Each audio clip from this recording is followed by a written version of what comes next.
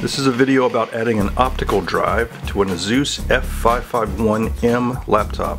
You might have bought one of these that doesn't include the optical drive, so here's how to add one. And also this information might apply to other models that are similar. Of course, the first thing you want to do is turn the laptop over, remove the screws out of the back. Make sure that you lay them out in a pattern that you'll remember which holes they go in, because the screws are different sizes. They're not necessarily interchangeable.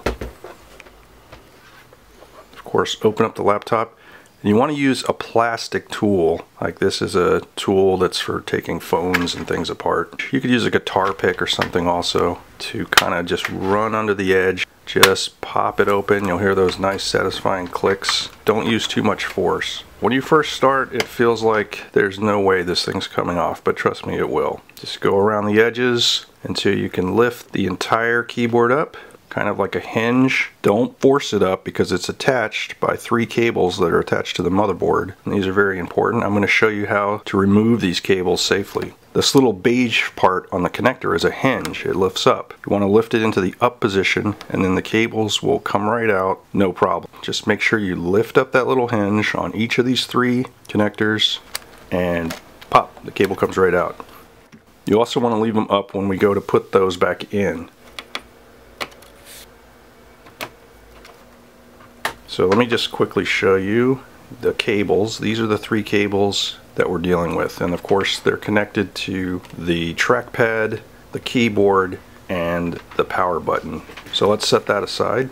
The hard drive is exposed and everything else, but the part that we want to concentrate on right now is this black grid, which is actually the dummy optical drive. So of course take a screwdriver and remove the screw that holds it in.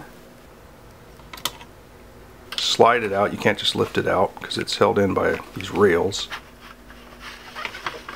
Personally, I think it was just a little bit underhanded of ASUS not to make this front bezel removable, that you could just put it onto any old optical drive, because then you could just buy any $5 optical drive and throw it in here. Instead, I had to search and find a close enough ASUS model. I couldn't find one that was the exact model, but I chose the ASUS X551M, and those are readily available. I only paid like $8 for it, and the bezel is close enough. It's good enough. It's the same color and style of plastic. It's a little bit different in the contour, but it's okay. It looks like it halfway belongs in the laptop. It's good enough. One thing I also had to do was modify this little connector on the back of it. I had to kind of take a pair of pliers and break it off because of this bar right here, which when you try to slide it in the way it was, it will block the drive from fitting all the way in there. And I'm not sure which of those things is non-standard, but one of them is, and it's kind of annoying, but it's an easy fix.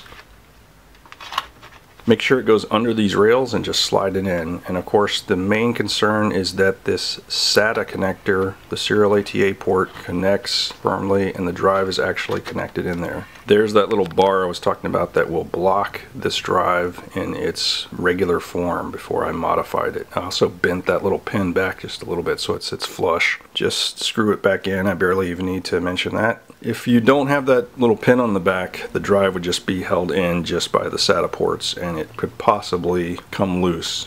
Wouldn't be a good situation, so it's good to have that pin connected in the back. Next up is the thing that I saw people were having some worries about, and that is reconnecting the keyboard connectors to the laptop. Now once again, these little connectors pivot, so you want to make sure they're in the up position, and then that makes it easy to put them back in. If you just leave them down and force the cables out and then try to force them back in, it is a real pain. But doing it this way, it's actually pretty easy. So you just want to kind of lay your keyboard back over on the hinges. Take your ribbon cables, and I want you to pay attention to the white line that's on this main ribbon connector here, because that line really indicates whether or not that's in the slot or not. And believe me, it'll feel like there's no way that's going in there anyway, but eventually if you just kind of push it in there at the base of that connector, it will indeed slide in. Now you see how that white line disappears? You can't see it, you know it's in. If you see it, it's out. So when it's in, just flip that little slot hinge back over it and it's held in place. And of course you just do the others the same way. If you notice, there's a black line on these smaller connectors that you can kind of use to gauge whether it's in or not also. You'll eventually get it in there. And just kind of flip that connector back over it and you're good to go. And of course, do the same thing with the third one, which is the power button switch. I don't need to show you again, it's the exact same thing. Now here's the thing, don't put your lid back on all the way and snap it down.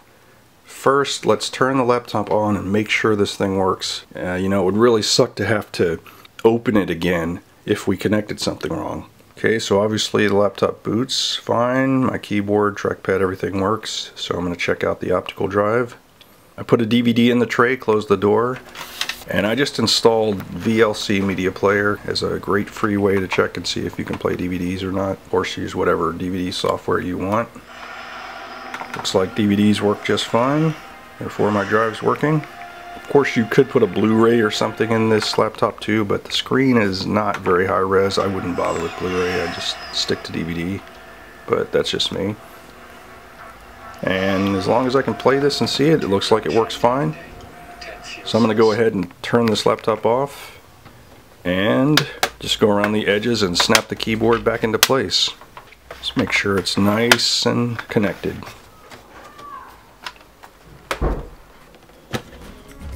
Now here's the thing with this optical drive in particular. I think it was the X55 from ASUS. You could see it doesn't quite match the contours of this laptop, but I don't really care. It looks fine. It works great. I'm guessing that if you really cared that much how this thing looks to where it's absolutely perfect, you would have bought another model of laptop that already has an optical drive that perfectly fits it. Anyway, I hope this video was helpful to any of you out there that have this same laptop without the optical drive. All you have to do is spend about 10 minutes of your time, $10 or so on the optical drive, and you've got an optical drive in your laptop.